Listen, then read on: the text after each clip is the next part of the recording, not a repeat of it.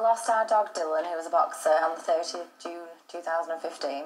Before I'd even managed to get my head around the fact he had a terminal illness, he passed away. So I was in complete shock. I was completely traumatised. After Dylan had died, I knew straight away that we wanted to bring his body back with us because we wanted to bury him. The vet said we could have him out for a few days and then we'd need to think about freezing him. So we had him out on his bed for a couple of days. During that time, I was thinking, shall I get him stuffed? What shall I do? I was just in complete shock. And that was when I remembered someone else in the UK had had their dog cloned while the dog was alive. So I called Someone Biotech, told them the situation and just said, is there anything you can do?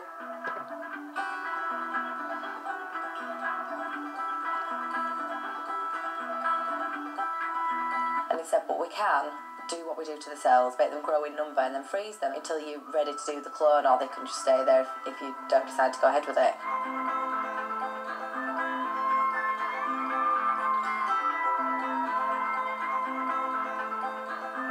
We were meant to refrigerate Dylan and take the cells and get the cells to them in South Korea within 5 days.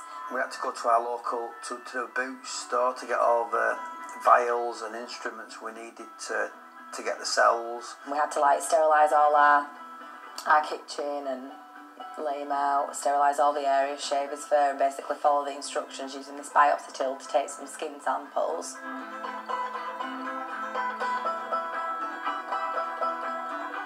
And then we got an email saying that the situation of the cells is somewhat complicated. They seem to have attached but they're not growing. We need to leave it a few more weeks, and then weeks and weeks just seemed to be going by, and then we got this one saying, oh, they started to grow, because Dylan was like such a special case and it was a scientific breakthrough, never been done before, and I guess we just kind of felt like it was meant to be.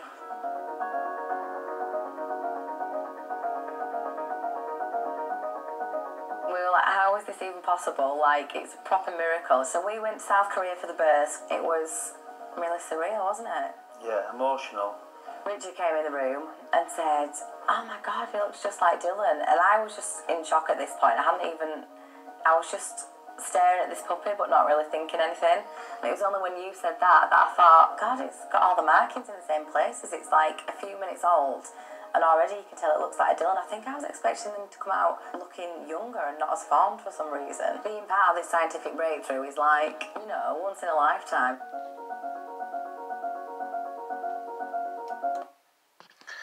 So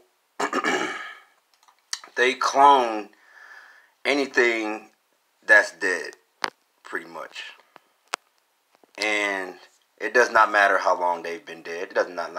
It has not stopped. It does not stop when it comes to animals. They are out here cloning people. They are doing the same thing when it comes to people, y'all. This is not a joke. This is real. They have been doing this, like I said, cloning. When they started cloning was around 1934. They have been cloning emperors, kings, queens, dukes, princes, princesses, presidents, like all kinds of people, like from 15, 16, 17, 1800s, and then they put them out into the world. And there are people out among us right now, like today, like they're all around us, bro. Like you wouldn't even be able to tell if they were either born naturally or if they've been dead for hundreds of years. But you can tell because these motherfuckers, they know who you are. If you're spiritual and you're under the Most High and you serve the Most High, you'll be able to tell who they are.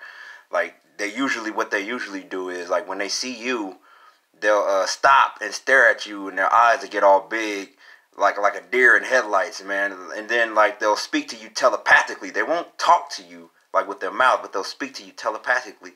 And I've had this happen, man, with this woman who was dating this dude. I was working at Subway, and they came in, and I was making as I was making their sandwiches. The guy, his head was down, man. He was so down. He was so completely drained. And then the woman he was with, she had this most sinister, evil grin on her face. And that's another thing, bro. They always got this same evil grin on their face every time they see you. They know who you are. Excuse me. Damn. But they know who you are. And they always got this evil grin on their face, and then they speak to you telepathically. Like how I had this conversation with her over the damn counter, man. Just like, she's like, I know who you are. And I'm like, well, I know what you are. She's like, well, what are you going to do about it? And there's nothing I can do about it. I mean, but what you can do is take your evil ass back to the basement. That's what you can do. She didn't say anything else after that. Just kept on with that grin. And as they were walking out of the store, bro, she just kept her eyes on me as she was walking out. She's like, how was she walking and then keeping her eyes on me at the same time? Almost her whole head was turned completely backwards. And the guy, I felt bad for the guy because he didn't even know who he was with. I could have told him, but then he probably wouldn't even believe me, man. She was attractive, you know. That's probably why he was even with her in the first place, because the attractiveness of these things is what gets people. It's what makes people want them more. It's what makes them lust after them more. And these celebrities, bro, they're cloning these motherfuckers too, bro. This isn't time traveling. None of this shit is time traveling. These are all clones, man. And there are people out there today. I seen videos of TFLers, like True Force Loneliness dudes, all these MGTOW guys and whatnot, man. They're out here dealing with these things, and they have no clue what they are. And then all they can say is, oh, damn, they always putting me down and belittling me. They always saying that I'm weak, that I'm a pussy, I'm all this, I'm that and that. Well, that's their job. That's their job, bro. These are the children of Satan, bro. That's their job. Their job is to go out and make people miserable. They clone these motherfuckers, give them unlimited funds, give them a brand new car, give them a brand new house, and put them out into the world. Nobody knows. Nobody notices. Celebrities, man, all these motherfuckers are evil. They're not what people think, bro. These is not vessels that are ran by souls. These are vessels ran by demonic entities. Period. And they're all around us, bro. How do you think that there's always one or two people at every job you go to that'll talk to you all crazy like they ain't got no damn sense? Every job, there's always one or two. Everything is set up for people to walk into shit, man. Their job is to ruin people's lives, to make people's lives miserable, to make you feel like shit, to make you feel like you ain't shit, to make you feel like you lower than dirt, like you ain't got no reason, no purpose on earth, bro. That's their reason. For all you TFLers out there complaining about not getting any ass, man, y'all don't know what y'all dealing with. We are living in the most wickedest times ever. We supposed to be the last generation. No wonder we're the last generation. We see this shit. We know it. It's always here. It's for people to research, for people to read up on. And the thing is, 33 million Americans don't even know how to read. See how they keep you lost and dumb? Bruh, Jude 1:9. Yet Michael the archangel, when contending with the devil, he disputed about the body of Moses. Durst not bring against him a railing accusation, but said, the Lord rebuked thee. When Lucifer tried to clone Moses, he could not clone Moses because Moses' soul was not marked. He can only clone marked souls. Souls without sin cannot be marked. Therefore, they cannot be cloned. You see this? It's in the Bible. It's all here, man. Everything people need to know about this world is in this book. And continue on to Jude 1:10. But these speak evil of those things which they know not. People don't know nothing. They don't know anything about this. They don't know what they're dealing with, the people they're with. But what they know naturally as brute beasts, in those things they corrupt themselves. You corrupt yourselves by being with the children of Satan. The children of Satan, they'll keep you wicked. This is not a joke, man. Like, I really wish that this shit didn't really exist. I really don't. But it does. And there's nothing I can do about it. There's nothing we can do about it. All we can do is pray, man, and hope for the best that Most High, man, he just comes and gets rid of all of this shit. Period, man. This is the way the world is. And people don't believe it. It's always in your face. That woman that cloned her dead dog, and then that video I made recently about the resurrected shoebill stork, that stork has been dead for thousands of years, bro. They cloned that bird. And I just showed you a video that they cloned a dead dog. They are cloning dead people. They don't stop. And when it comes to this, the woman, the man, they can clone a man, but make it a woman. They can clone a woman, but make it a man. This is the technologies that they have. So far ahead of everything, so far ahead of everybody. They figured it out. It's all deception, man. How do you explain how these celebrities, they age funny, man? They age funny as hell. They don't get old. They don't get no wrinkles. And then people be like, well, they're just getting Botox and plastic surgery. Bullshit. Bullshit, bruh. No.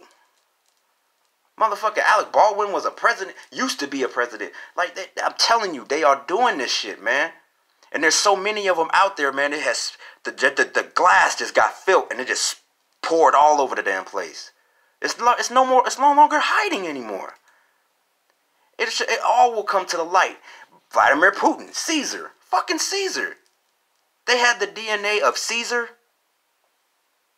Crazy, bro. And don't get it twisted. They also got the blood DNA of Jesus Christ, bro. They got that, but they can't clone him. They're not allowed to. Satan knows that. Like, don't touch it. And then they don't touch it. They can't clone the Messiah, man. They can't do it. He's not marked. It's a soul without sin, bro. Any soul with sin can be marked, can be cloned. And when it comes to animals, this is the only world they will ever know. So that doesn't matter when it comes to animals. But when it comes to us, oh, it matters. Souls without sin cannot be marked. And remember, man, Jude, chapter 1, verse 9, man. Lucifer tried to clone Moses. He couldn't. All of this is real. I know it might be hard for some of y'all to comprehend, man, but that's why y'all minds have been, like, kept under this repression and shit by watching all this TV shit, reading magazines and all this bullshit music that you listening to. It does not allow your mind to expand. And if your mind can't expand, you cannot comprehend things. And then when you don't comprehend and you don't understand things, you hate and fear those things. It's always there. It's real. It's all real. These ain't time travelers. These are clones. These are not good people. They're not even people. So like I said, man, all y'all out there dealing with this TFL, and I'm going to also make this like a message to the TFLers out there, man. Yo, just do y'all. Just be you, man. Y'all, the Most High is doing y'all a favor, man. If these women out here that they're not approaching you, they're calling you all kinds of names, they're belittling you and everything. That's their job, man. They're supposed to make you miserable and make you feel like shit, make you feel like you ain't nothing. That's their job, man. And y'all falling for this. Y'all just giving up hope, or y'all either killing yourselves over some damn children of Satan. Really? It ain't worth it. This whole thing, this whole life is a gigantic test. Y'all know what y'all dealing with out here, man. Pay attention. I can go on and on about this, man. I've been dealing with this for 11 years now. I've been seeing these motherfuckers all around, bro. And they always just stop, stare at me like they know me. And they don't even know me. And then they'll be the ones that fuck with you and they don't even know you. Well, they know who you are, but they just fuck with you for no reason. For no damn reason at all. They're always in your jobs, in your workplaces. They're everywhere, bro. Shopping centers, malls, grocery stores, gas stations. They could be bosses, supervisors. They could be anything. The people that make your life miserable for no apparent reason at all, like they ain't got no damn sense, that's them. The ones that stop and stare at you like a deer in headlights, that's them. You hear them speak to you telepathically, that's them. No games. I'm not lying to y'all. This is real. The Heavenly Father is the truth, man. Always. Always and forever. Thank you, Lord. Woo! Oh, man. I love y'all all with all my heart. The Heavenly Father is the truth. Man, peace and blessings. Baruch Shai out.